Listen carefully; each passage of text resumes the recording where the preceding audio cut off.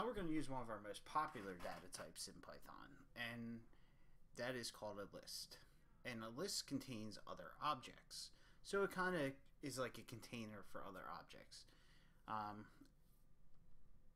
It gives us the ability to bundle objects together so we can easily use them in our programs. So lists are one of our most widely used data types. Lists are a sequence just like strings, so they have an index position from left to right, and they're mutable.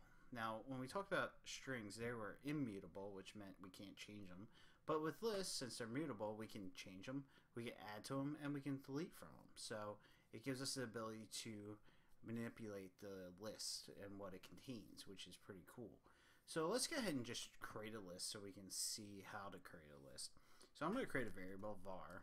I'm going to set it assignment operator to assign var to represent the list. Alright, so to create a list we use square brackets, and inside that list we're going to put a couple animals. We're going to do dog, and we're going to do cat. Oops, it's got to be a string. Cat, and we're going to do rabbit. Alright, so here we got a list.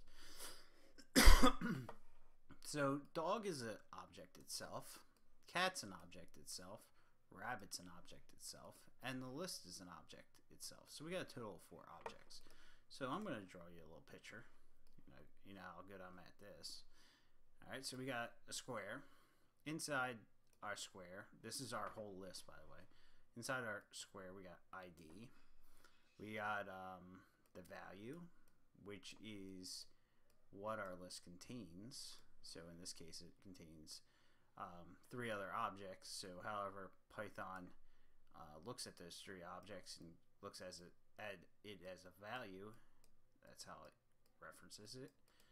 It has the type information, which is a list. So it's a list. Has a reference counter. How many times is it referenced? In our case right now it's referenced 1 time.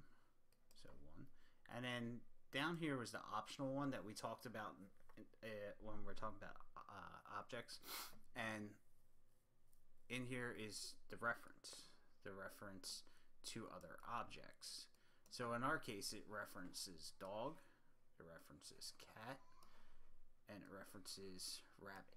So we got it referencing 3 other objects, and that's how it contains it. It doesn't actually contain the dog, the cat, the rabbit, because these are all separate objects themselves. Alright, but it's one overall object. So basically what it does is just points to other objects. When we call this list, then it pulls those objects into the list. Okay, so we're going to go ahead and clear that. Now let's practice, or let's take a look at how we can add stuff to them and delete stuff from them. Or actually before that, let's just review how to remove certain information from a list. It's just like we did with strings. So we'll do a var, and then we're going to slice, so square bracket 0 square bracket dog, var square bracket 1 square bracket, we get cat, we get var square bracket 2 square bracket, we got rabbit. Alright, so that's how we slice. That's how we pull out each object on its own. We can go backwards like we did with strings as well. -1 gives us rabbit. Alright, that's pretty cool. Now the cool part about lists is that they're mutable, so we can actually go ahead and change the information in a list. So let's take a look at that.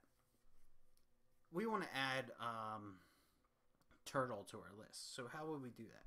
We do var dot append, and this is a built-in function, and we just put our string in here. If I can spell turtle, and then close out our parentheses and hit return.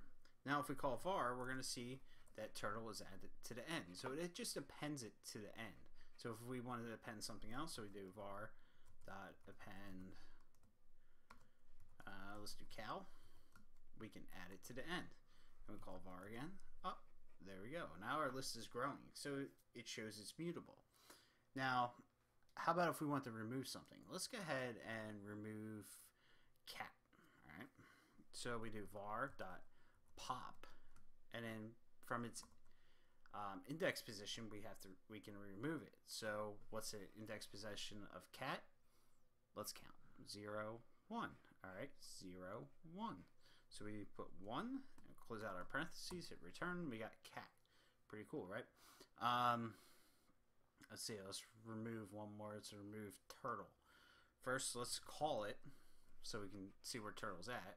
We got 0, 1, 2. So we need to pop this number 2 index. So we do var.pop, and 2. All right, it removes turtle.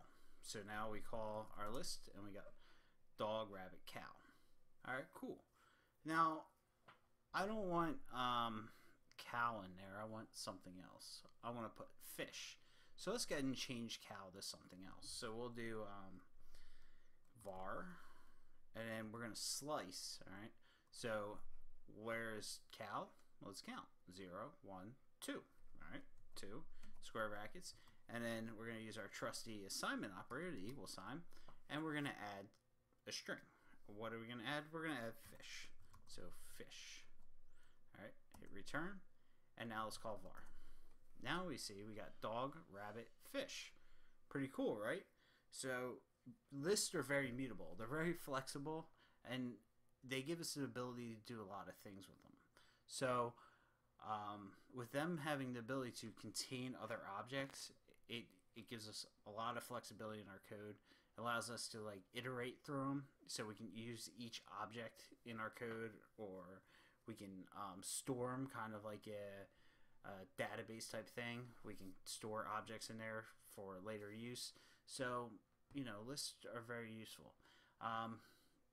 We're going to go through lists more in depth in their own section because there's a lot to list, a lot of things you can do with lists. So we'll talk about them more in the future. If you have any questions, leave a comment on our forum. If not, we'll see you in the next one where we talk about dictionaries. See you then.